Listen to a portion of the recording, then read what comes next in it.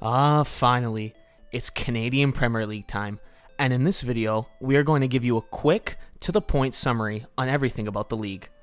To make things simple, we will divide this video into a few sections, so stick around, and we'll be right back.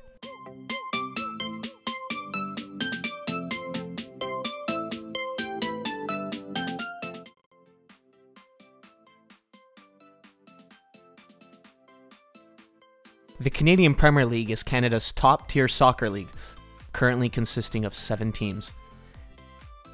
Cavalry FC, FC Edmonton, Forge FC, HFX Wanderers FC, Pacific FC, Valor FC, and York 9 FC.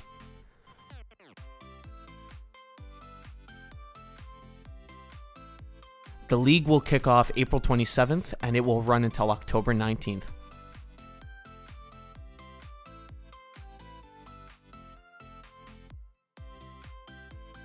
Each club will play 28 games in total, 14 home and 14 away.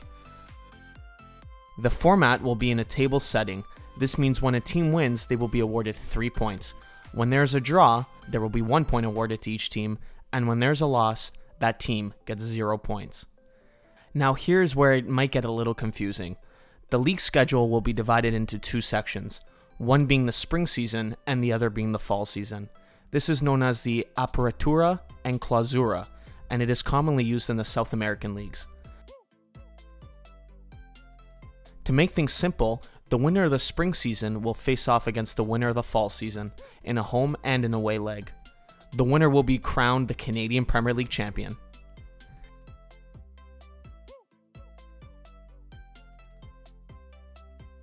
Now that we got the confusing stuff out of the way, let's discuss how this league is going to help Canadian soccer and why it is such a massive deal. Canada has over 800,000 registered soccer players, and this league gives our youth a chance to make a living while playing the sport that they love. As of now, players don't have many opportunities to continue with their careers. There are very limited opportunities for further development in the local or regional leagues, and of course, the MLS. So what this league is trying to do is give players a chance, an opening to perform their talent in Canadian clubs. This will lead to being scouted and picked up by clubs from different parts of the world, which will help them grow as players even more.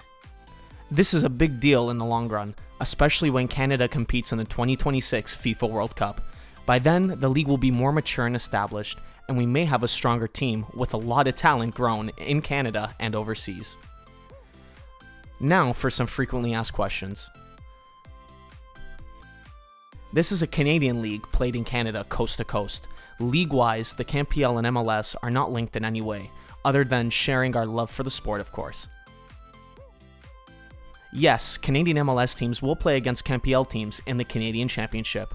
We won't go into detail about the Voyageurs Cup, however, but we will leave links in the description that give more information for you guys to follow. If you don't have a local club in your area, honestly, if you want our opinion, just pick randomly or draw names out of a hat, which is something that me and Pedro would be curious to see if you guys actually do.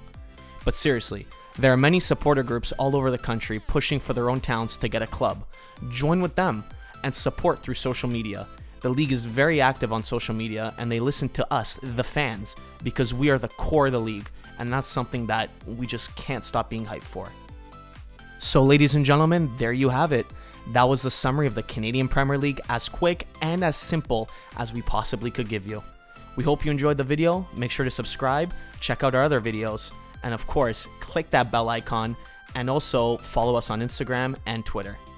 See you on match day, ladies and gentlemen. Have a good one.